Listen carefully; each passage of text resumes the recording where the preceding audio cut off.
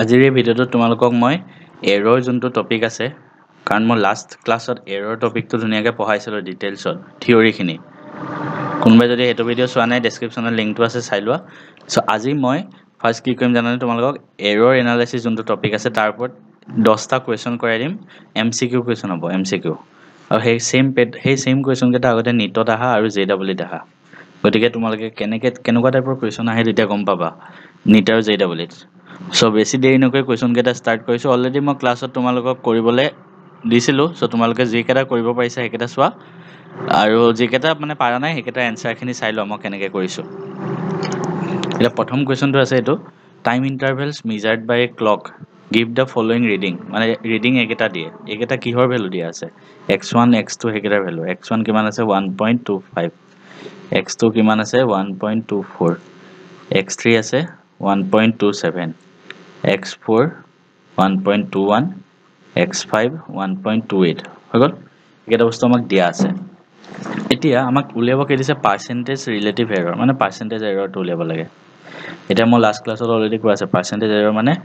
delta x বাই x into 100 এইটো হয় এতিয়া ইয়াত x মানে কি হয় x মানে কি আছিলে মিন ভেলুটো আৰু ডেল্টা x মানে কি আছিলে mean absolute error হৈ গ'ল mean absolute error এইবিলাক বস্তু লাষ্ট ক্লাছত পঢ়াই আছে এতিয়া ফাৰ্ষ্ট কাম আমি কি কৰিম এই ভেলু কেইটা ইউজ কৰি আমি কি উলিয়াম x ৰ ভেলুটো উলিয়াই ল'ম x মিনটো উলিয়াই ল'ম মানে সো x মানে কি হয় যে ইমানটা ভেলু আছে ইয়াত কেইটা আছে পাঁচটা x1 plus x2 plus x3 plus x4 plus x5 আৰু পাঁচটা ভেলু কাৰণে ডিভাইডেড বাই 5 মিন মানে অসমীয়াত মাধ্য গড়টো সো ইয়াত কিমান আছে 1.25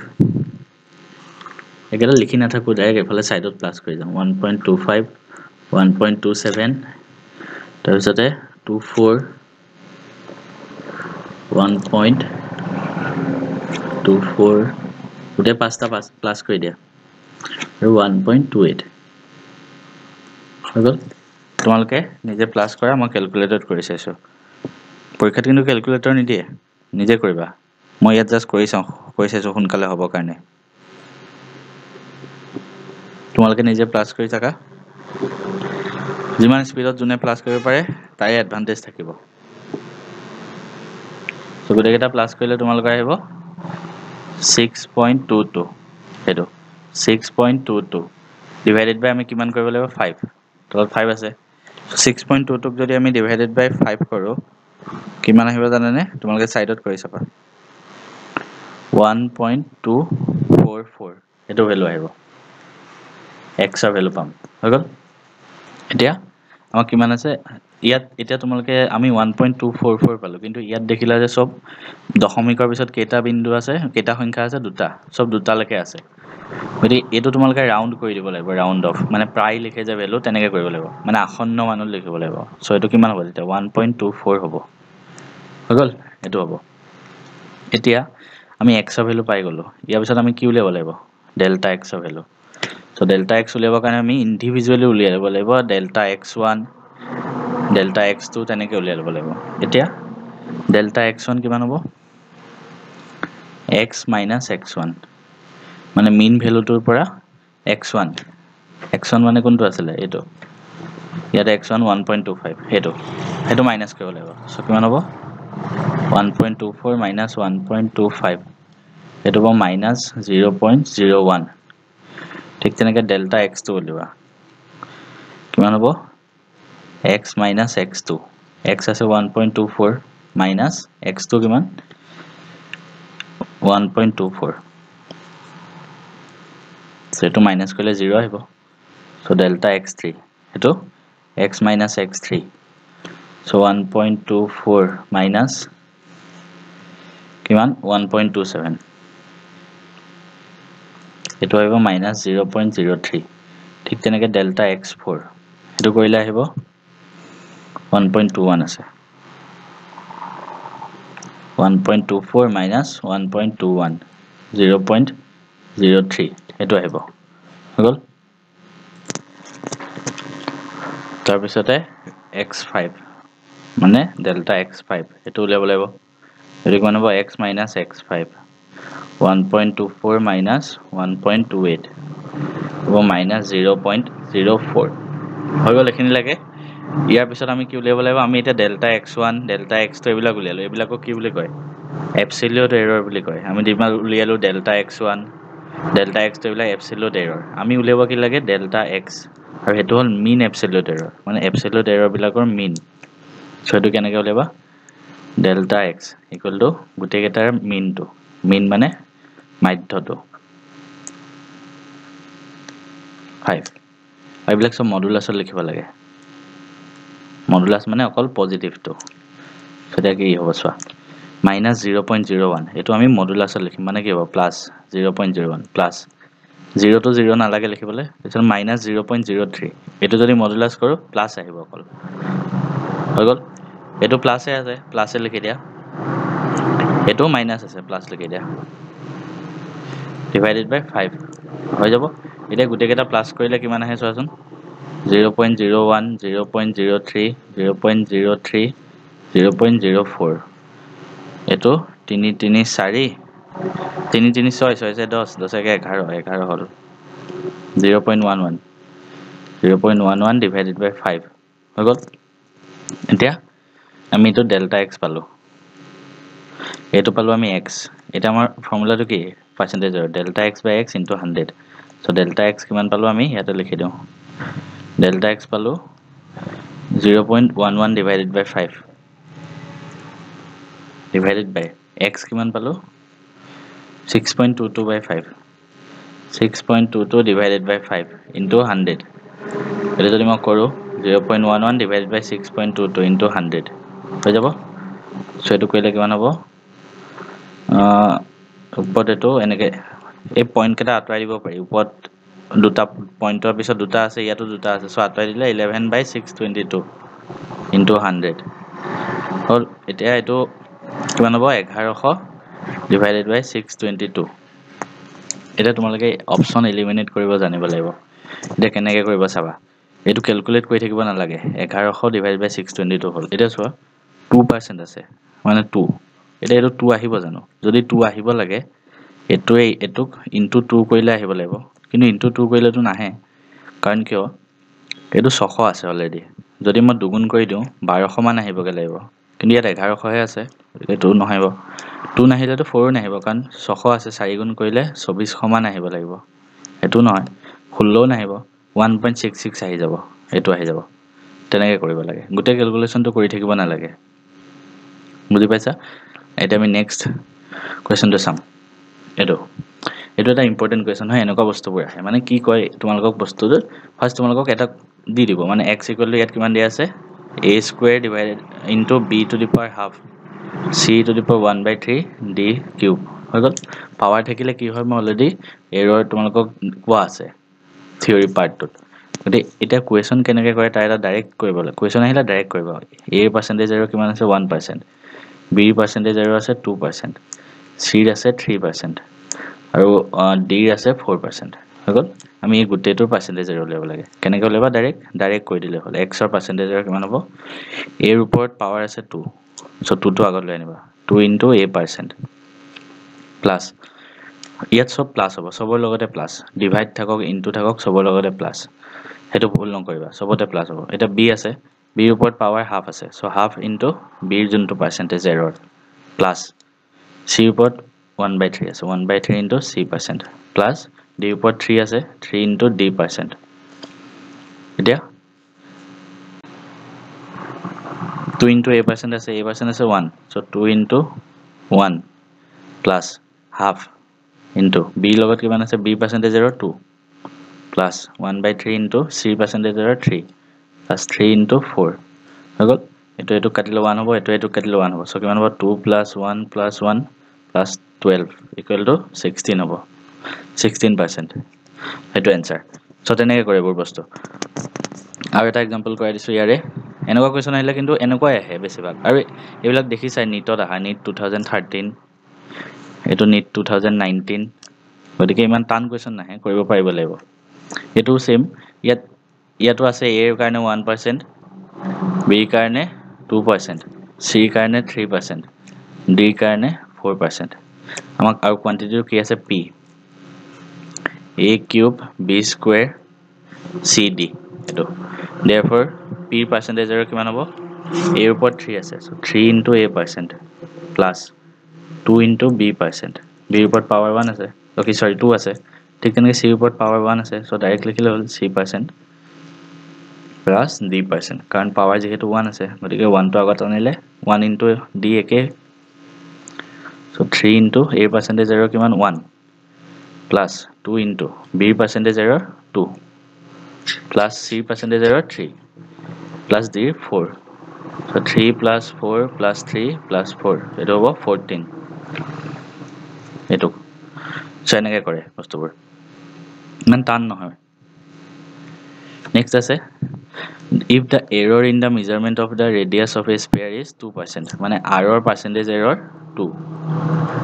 আমি কি উলাব লাগে error in the determination of the volume of the sphere মানে sphere to volume উলিয়ালে কি percentage error আহিব so এটা আমি জানো যে volume or formula v equal to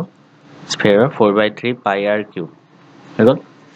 এই কনস্ট্যান্ট বিলাকৰ লগতটো একো এৰৰ নাহে কনস্ট্যান্ট অফ ভ্যালু কনস্ট্যান্টে আমাৰ এৰৰ কি হল লগত আহিব r ৰেডিয়াস টো হে মেজাৰ কৰোতে এৰৰ আহিব গতিকে আমি r ৰ ৰেডিয়াস কনসিডাৰ কৰিম so therefore v ৰ পাৰ্সেন্টেজ এৰৰ কিমান হ'ব এই r ৰ কাৰণে ইয়াত r কিউব আছে ন so পাৱাৰ টো আগত গুছি আহে 3 টো so 3 into r ৰ percentage error so 3 into r ৰ কিমান 2 so it was 6%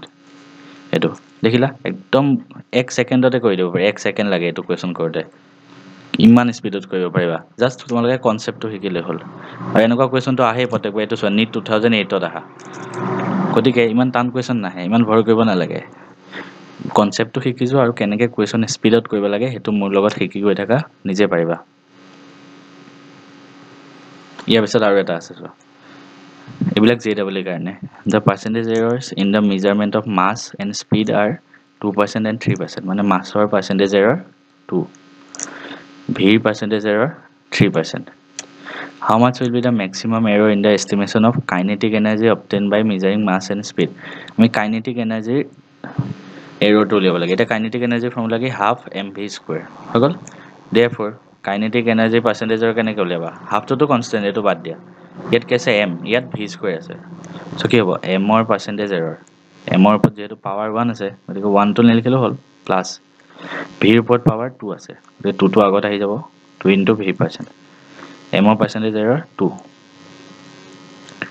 2 into v percentage error 3 এটো হ'ব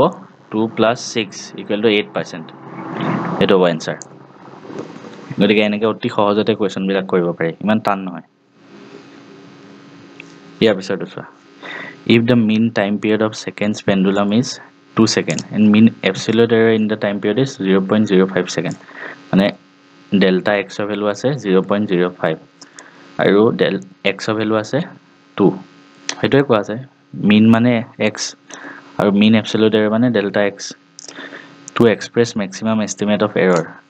time period কেনেকৈ লিখিবা মানে time period টো কেনেকৈ লিখিবা এটো